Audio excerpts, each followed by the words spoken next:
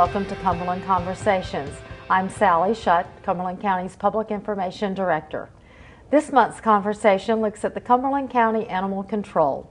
Our guests are Animal Control Director Dr. John Lauby and Jennifer Hutchinson-Tracy. Dr. Lauby, thank you so much for being here. Tell us a little bit about the mission of Cumberland County Animal Control. The mission of Cumberland County Animal Control is to ensure that we provide a protective barrier for rabies between the wildlife population, the pets, and the owners of the animals. That's our main mission. Our secondary missions are to promote responsible pet ownership and also to educate the public on requirements for licensing and rabies vaccinations. Plus, we want to educate our students, try to get them at a younger age to ensure that they grow up into being responsible pet ownerships.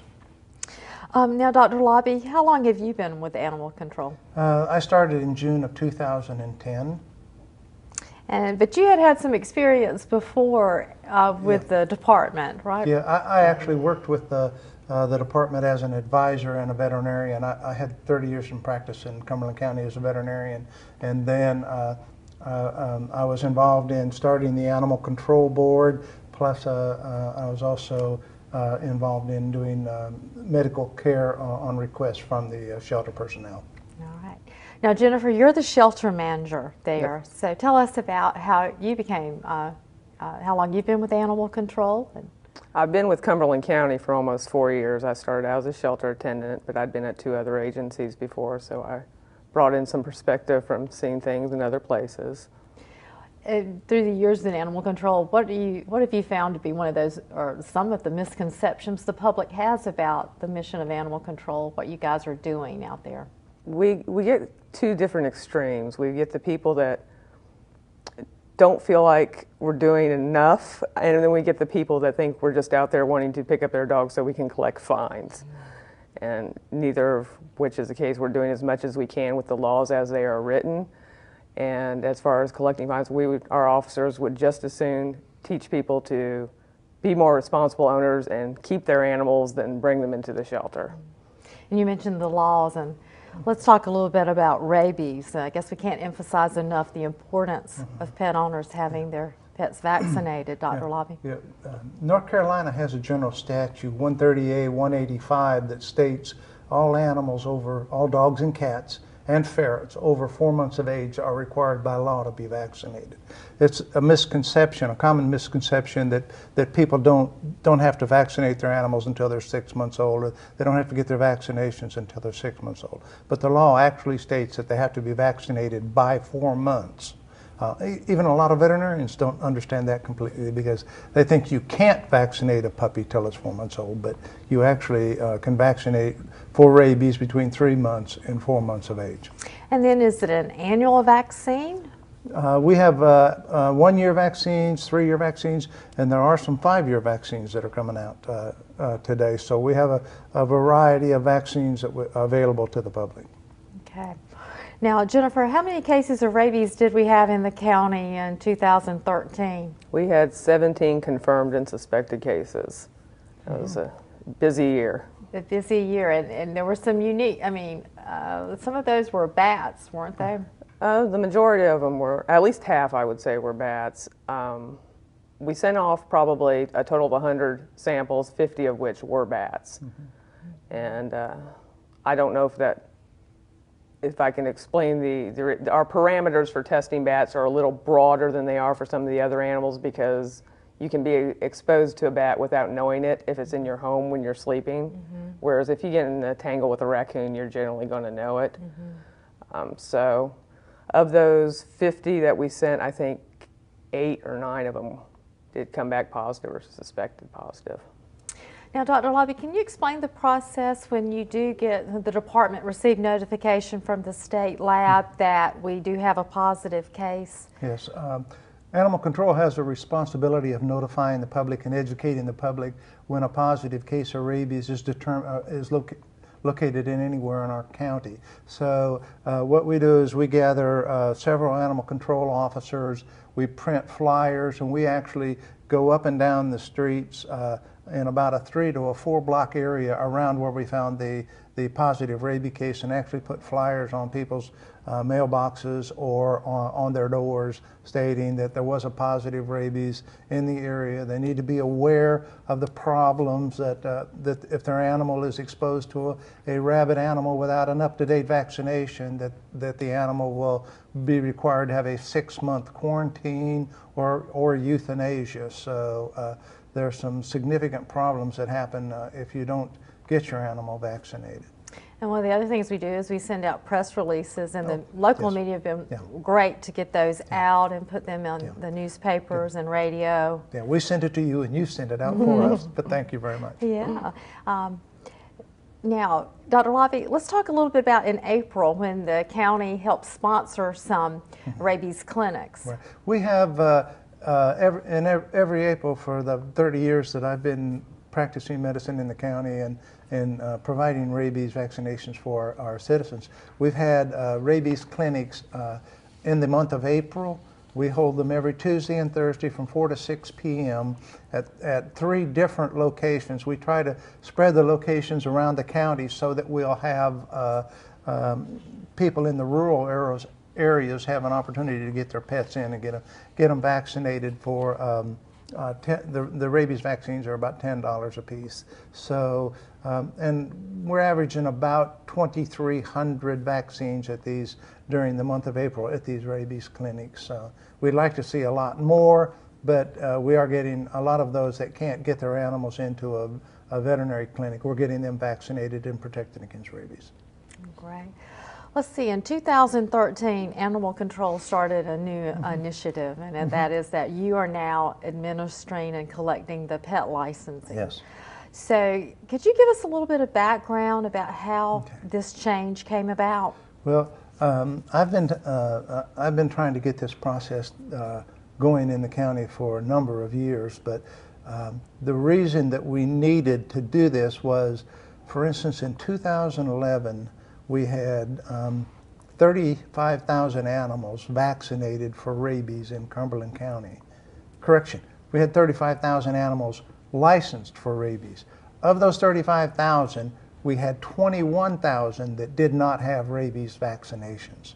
That meant that's 60% of the animals that are licensed do not have up-to-date rabies vaccinations. The tax administration had no method or no way to get out and check with the public and ensure that their animals are being vaccinated. That's really animal control's responsibility, and I felt it was necessary that we're in charge of that and we handle that, because it put an extreme strain on tax administration trying to issue 35,000 county tags during a 1-week period in the month of, I think it was March or April. But so showing that we had such a small number of animals that are vaccinated for rabies that animal enforcement needed to get involved in the process of ensuring that these people are vaccinating their pets, because everybody lives near a rabies vector. Everywhere in the county,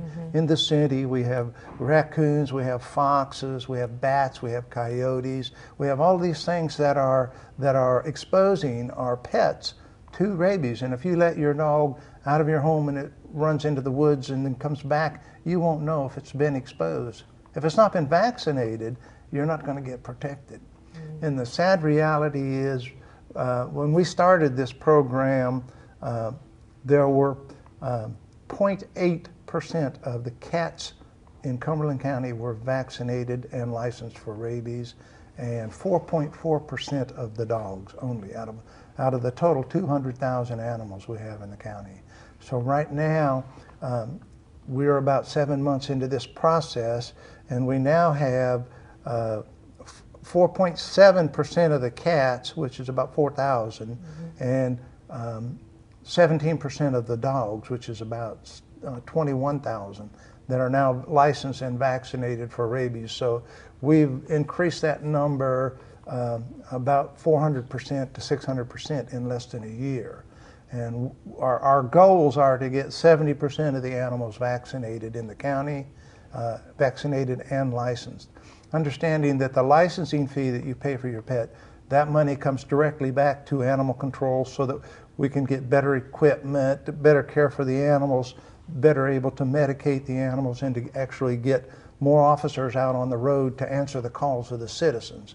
As one of the missions I didn't mention was our job is to protect and serve the animals and the citizens of our county. So we need to have officers on the road when the people need them to, and be able to get there in a short period of time. Well, Jennifer, give us the specifics about the license, how much they cost, and how citizens can go about paying for and getting those licenses. Okay, well, the licenses are $7 if your animal is fixed, $25 for an animal that has not been fixed. You can purchase them at the shelter. Some of the vets are selling them for us. You can purchase them online, mail-ins. We're mailing out bills for licensing. So there's lots of different options, and if you have questions, because a lot of people have been, that's what we're here for, is to answer those questions. Okay. And has the process gone smoothly, Dr. Lauby? I'm sorry? Has the process gone smoothly with animal control now?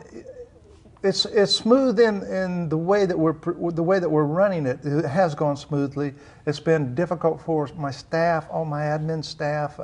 We have 5 women that are answering telephones, and of course, when you send out 35,000 bills and people have questions about them, and you get 5,000 phone calls, and you have and within a week's time you have 5 people to answer that. It put a real strain on our girls, but we struggled through it the first few times that we've done this, and the process is going more smoothly every time we're doing it. Great, great. Well, thank you so much for this information. We're going to take a break right now, and when we come back, we're going to talk about adoptions and some of the other programs that are going on in animal control. We're going to take a break right now. We ask that you join us again in just a few moments.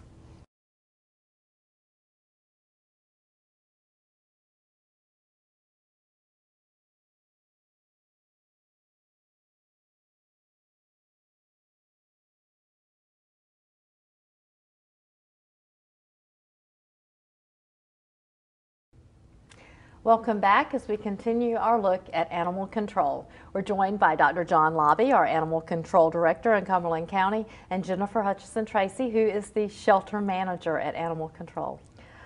Dr. Lauby, let's talk a little bit about shelter operations and tell us where the shelter is located. Okay, the shelter is located south of the Crown Coliseum between Business 95 and Interstate 95, or Business 95 and Highway 87. So you can, it's just off of Tom Starling Road, so you can either go south on 87 or south on Business 95 and turn on Tom Starling Road, and we're located about halfway between 87 and Business 301. Okay.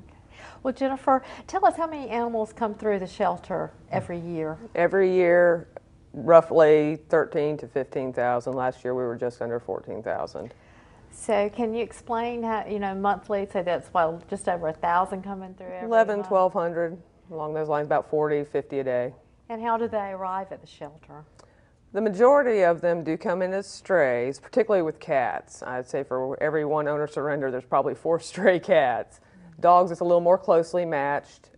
There's probably 2/3 are strays, 1/3 is owner surrender, from the statistics from last year anyway.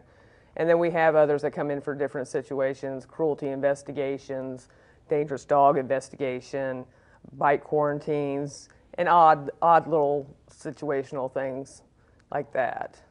But the majority are owner surrender strays. Okay. Well, when an owner surrenders, how do they just bring the animal in? How does that work? Pretty much. They bring the animal in, hopefully with some sort of vet records or some sort of information about the animal. If they have proof of ownership and they sign the animal over to us, it immediately becomes our property, and then can go immediately to adoption. If it's not suitable for adoption, unfortunately, it can immediately be euthanized. Well, Dr. Lauby, could you maybe give us some insight into why we have such a large number of animals coming through the shelter? We've had this terrible problem for the 35 years I've been in the county, where they're picking up about 1,000 animals a month, every month. And it's primarily caused from irresponsible pet owners, not spaying and neutering their animals. So you're having a lot of reproduction, a lot of strays. We have a lot of people moving in and out of the county, and some people can take their animals with them. Some people can't. So and they abandon the animals, and sometimes they just get away. They're rambunctious and playful, and somebody will open a gate or a door, and a dog that's normally not loose in the county gets loose. And eventually we end up picking up the animals and bringing them into the shelter. And then as it comes through the shelter, we go through the process of determining whether or not they're adoptable. And our goal is to adopt every animal that is adoptable.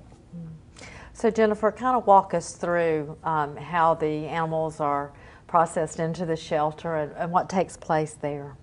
Well, every animal that comes to the shelter is going to go through our processing room, whether they come in from an officer or from the front door. They're going to go in there and they're going to be evaluated for health, behavior. We're going to give them some basic vaccinations, deworming. If there's some other minor medical stuff we can take care of, then we will. From that point, if they're a stray, they're put into a holding situation. If they don't have any kind of identification, it's a 3 business day hold. If they have identification, we're going to make every attempt to contact the owner and hold the animal for 10 business days. Once that stray hold is over, they become our property, and then they will make the move over to adoption, rescue, or euthanasia if they're not suitable for adoption. Okay, if a pet does have proper ID, talk a little bit about microchipping, because Yes. that's one of the ways that you can ID the pets. A microchip is a wonderful thing to have if you use it correctly. It's only as good as the information in the database. So we do scan every animal that comes in for a microchip. They're scanned a couple more times in the process of being in the shelter. So when we find that microchip, we will call the database, find out their information. And the biggest failing of the microchip is either it's not been registered with the database or the information hasn't been updated. So, if all that information is good and we can make that reunion with the owner, it's certainly a happy ending for everybody when that happens. And you've had some recent reunions at Yes. the shelter. Yes, we've had some that had been away from their pets for several years, and it was all pretty dramatic. We had one, the people that brought it in were surrendering the dog because of old age and hip problems. We found the microchip and called the database, and it was somebody totally different, and we called that number. It was still good. They were in the shelter within an hour or two to come get poor old girl, a little black lab mix. Yeah.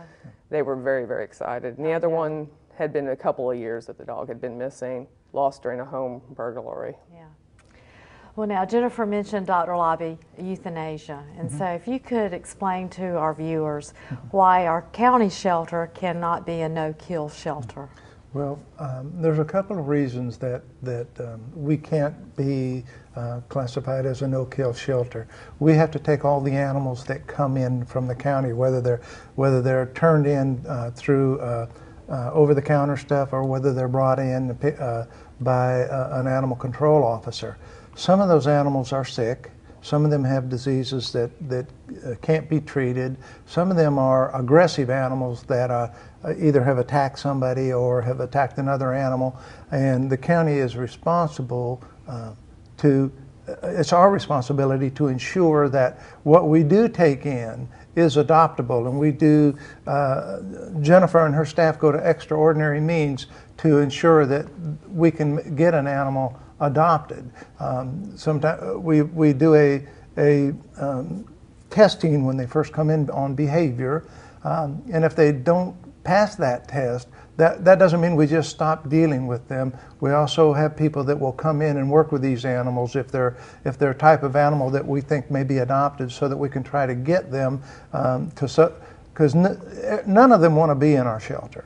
Okay, so when they do get there, a lot of times their temperament is different than what it is when they would be outside or by themselves or something like that. So we make every effort to go on to ensure that if there's any way possible, an animal that is adoptable gets onto our adoption line and gets to be viewed by the public and adopted.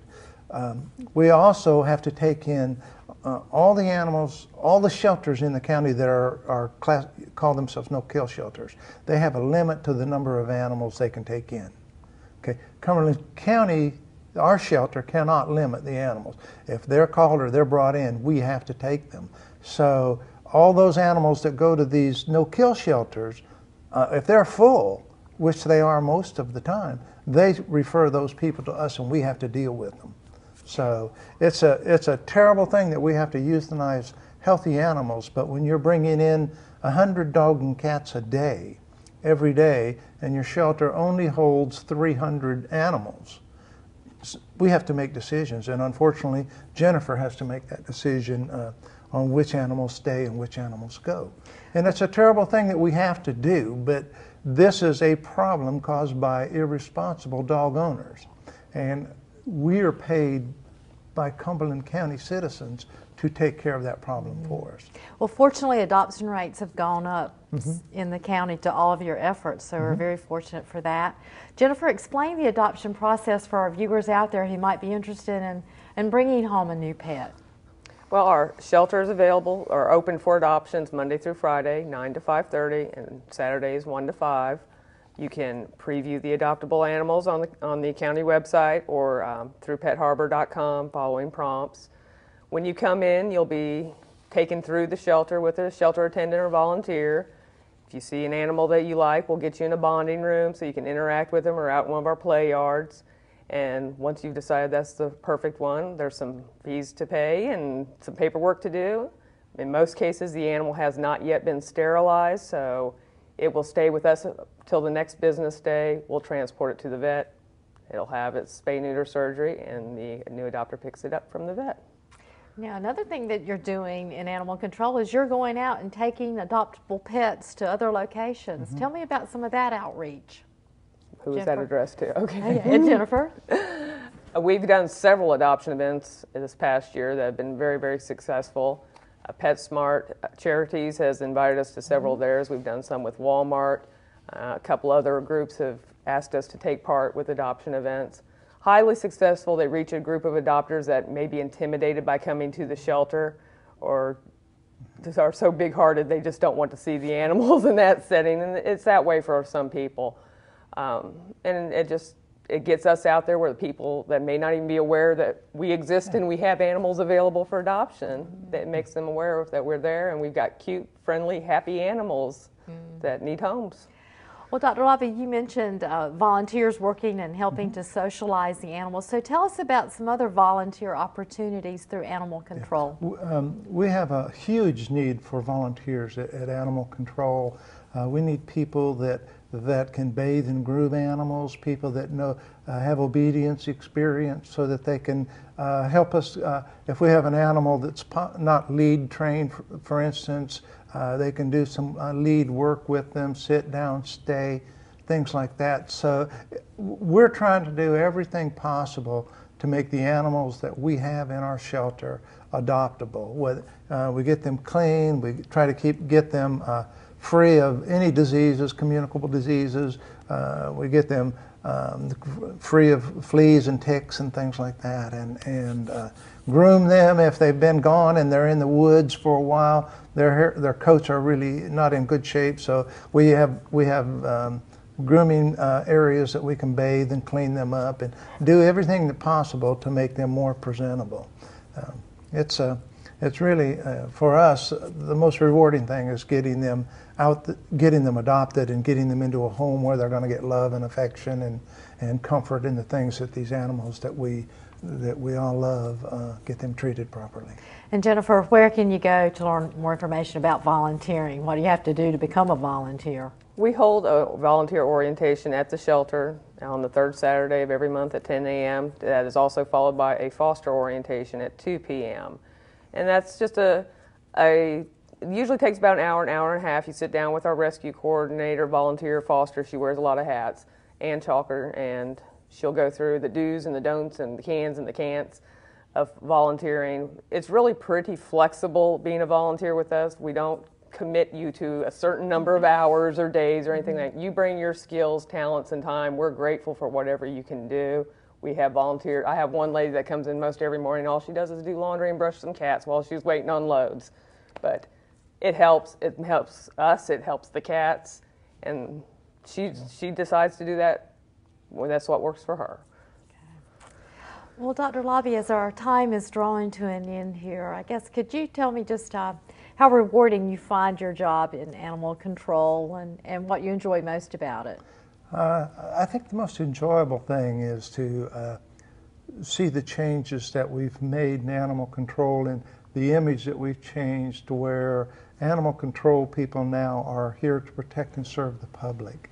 And we're paid by taxpayer dollars, and everybody knows our job is to help the animals and to protect the public, protect the animals, to ensure responsible pet ownerships. And I'm thankful that I've been given the opportunity to do this. There are not many qualified people that have been able to get into these types of positions where I can take care of the animals both medically, take care of this, help the staff become better educated to properly serve the county and serve the citizens of our county. Thank you so much for being here today and telling our viewers about animal control. Our time is up for now. I want to thank our guests for joining us and educating us on animal control and the ongoing initiatives to increase pet adoptions and promote responsible pet ownership. Thank you for sitting in on our conversation. If you have any questions about today's topic, please contact Cumberland County Animal Control at 910-321-6852. We hope you will join us for future Cumberland Conversations. You can learn more about what's happening in Cumberland County government by visiting our website or Facebook page. We also hope you will consider enrolling in our Citizens Academy, which is offered twice each year.